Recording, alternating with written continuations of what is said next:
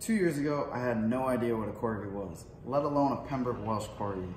My wife was asking for a dog, so we ended up looking online and finding an ad that this lady was selling her Corgi puppies on eBay of all places.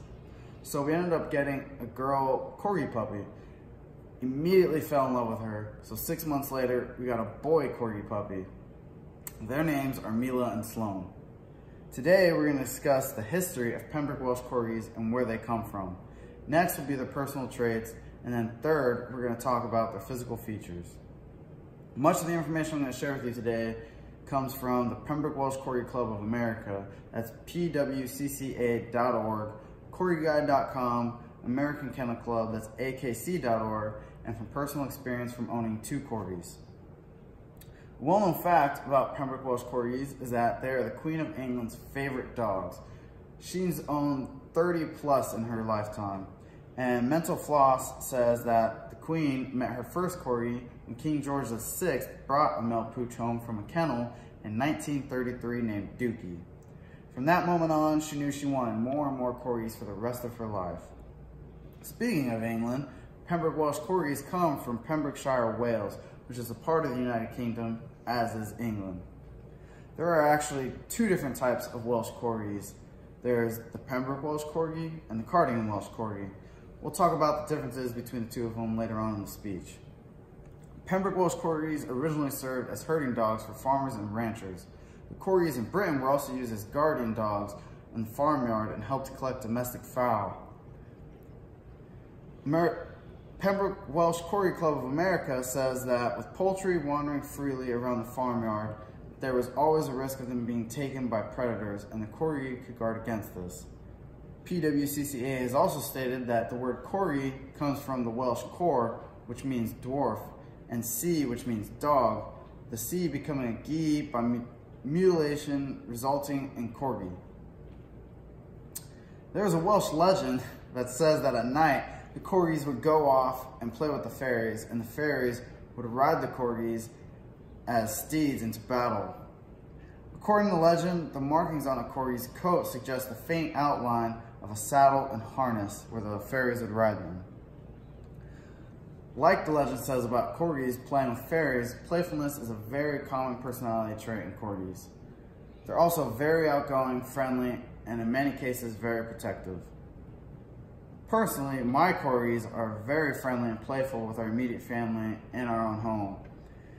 But as soon as someone else comes in, my boy Corgi especially gets extremely protective of all of our family.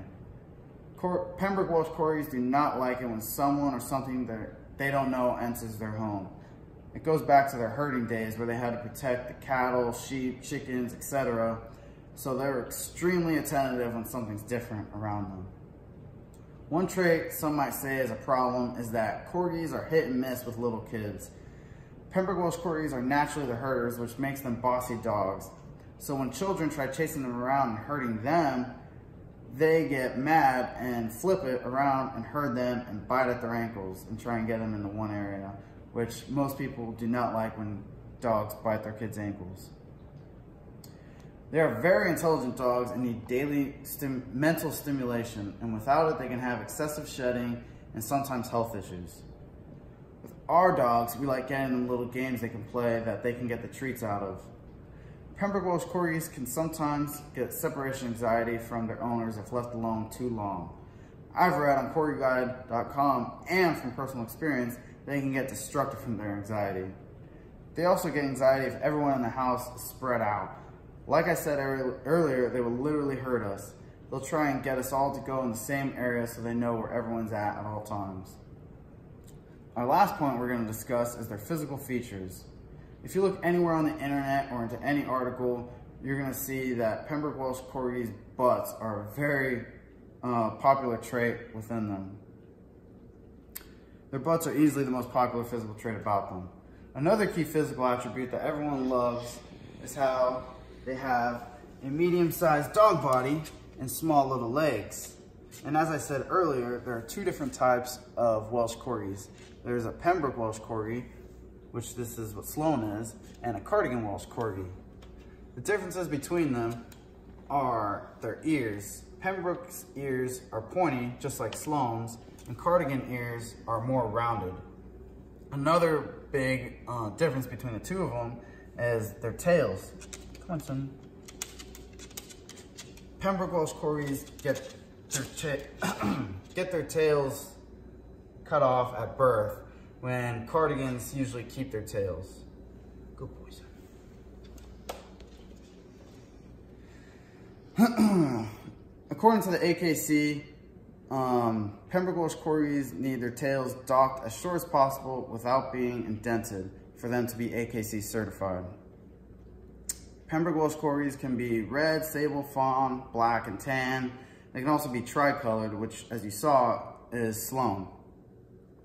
In conclusion, we've learned that Pembroke Welsh Corgis are originally herding dogs. Next, we learned that they're playful, friendly, outgoing, and sometimes very protective.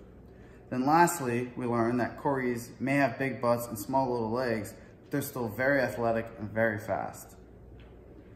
So in the beginning of my speech, we also learned that Pembroke Welsh Corgis are the Queen of England's favorite dogs.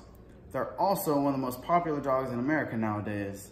According to AKC.org's breed popularity, Pembroke Welsh Corgis rank number 18 of 194 recognized breeds. So hopefully, if you were looking into getting a Corgi, the information I've shared with you today has helped in making that decision.